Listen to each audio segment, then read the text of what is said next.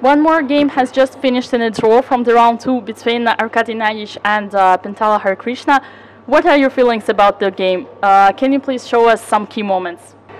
So for me, Queen D4 was probably new move, or I maybe saw it. I don't remember.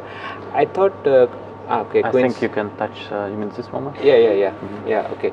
So maybe Queen C5 is not so great, which I played here, and afterwards I thought my position was all right, but okay, I need to move. Yeah, sure. You can move the testature as well, I think. Yeah. Okay.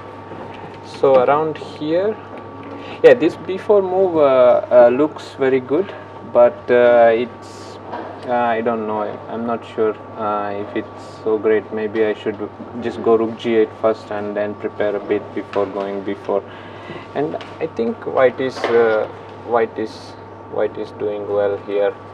Just white has free, easy play, and but still I mean black stays very passive, but I still didn't see any clear win in the end game, and just I went.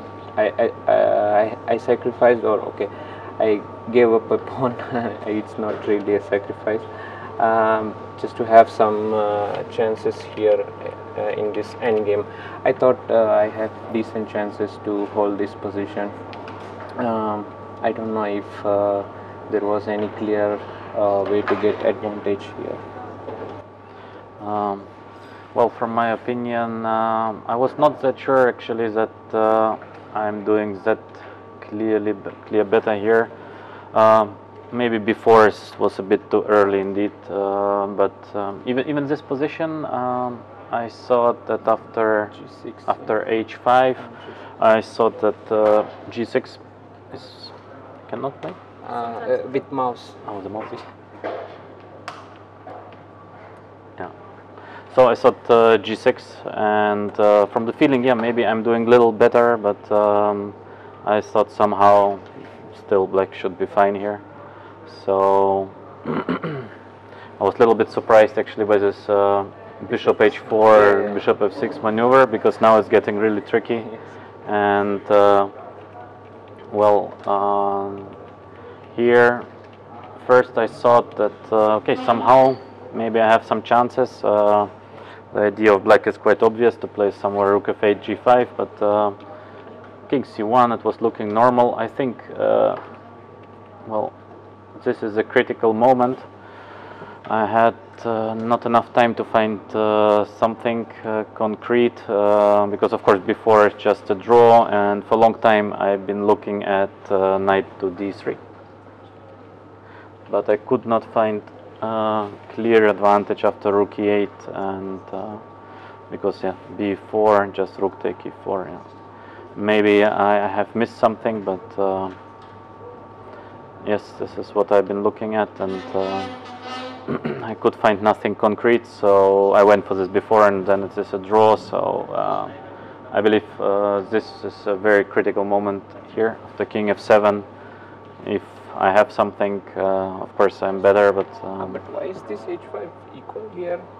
I thought Rook goes to... Yes, this is also what I thought. Yeah, I made it. Because after H4... I think I can just take, no? Yeah. I don't know why it says equal, but... what am I missing here? I don't know. I don't know. No, but I think H5 is looking risky. Yeah. So to take on F4, I believe very practical, and King F7, I think here, I don't know, maybe I have missed something, otherwise, well, it's a draw. All right, thank you very much. May I ask you, how do you find the organization here so far in the tournament? Well, I have been to BL already a couple of times.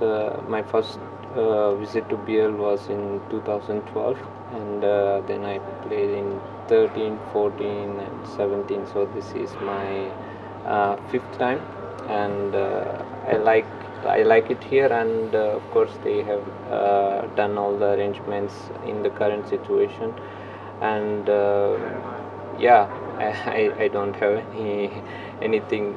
I mean, any problems or anything. Everything is good here. Right. In my opinion, it is very nice here and a nice playing hall. So a lot of space. It is my first time playing in Biel. I never played before because it was always the same dates as Dortmund tournament. Yeah. So because I was playing for Germany, so I played always in Dortmund. So I'm very happy to be here, and I was very happy when I got invited because so long without chess. So. It was also a rush, invitation. Yes, actually, because Salem, as I understood, could not take his flight, so they just invited me in the morning. They said, "Can you take the flight and come to Biel?" And I was lucky enough to find a nice flight to come to Biel. So. All right, thank you so much. We wish you all the best, and see you soon. Thank you. Thank you. Thanks a lot.